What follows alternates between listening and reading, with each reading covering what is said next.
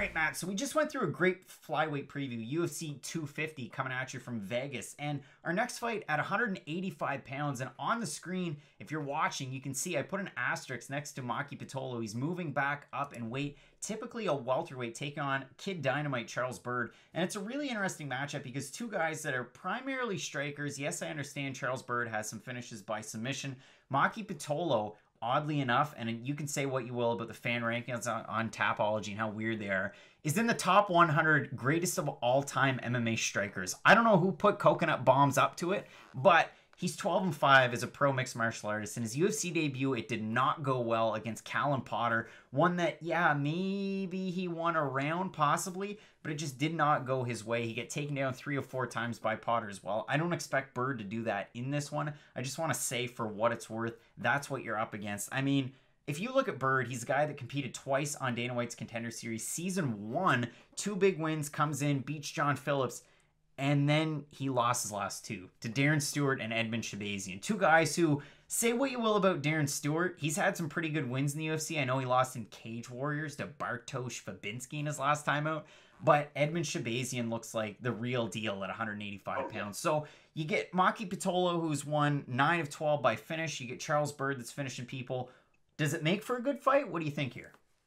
It makes for a good fight, but it doesn't make for a high skill level fight. And I don't mean that disrespectfully to either guy, but the fact that this fight is ahead of Formiga and Perez on the card makes no sense to me. You have 2 ranked flyweights, and there's kind of a narrative out there that people don't like watching flyweights. When's the last boring flyweight fight that you've ever seen?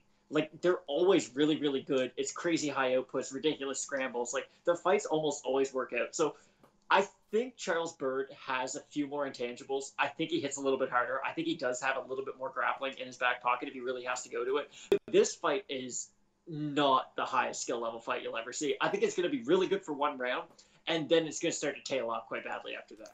And here again, you have another Fortis MMA guy in Charles Byrd taking on Maki Pitolo. And in terms of the odds, Byrd the favorite here, minus 175. Maki Pitolo coming in plus 145 underdog at a 726 votes on Tapology. 60% going with Byrd, 51% predicting a decision. Do you see it that way? I mean, your guess is as good as mine, really. Like, this fight is such a coin toss. I don't mean that in a positive way. I just mean, like, it could kind of go either way just because you don't really know what either guy's going to bring to the table. I mean, Byrd isn't necessarily young for the division, especially where he's at in his career. I believe he's 36 years old.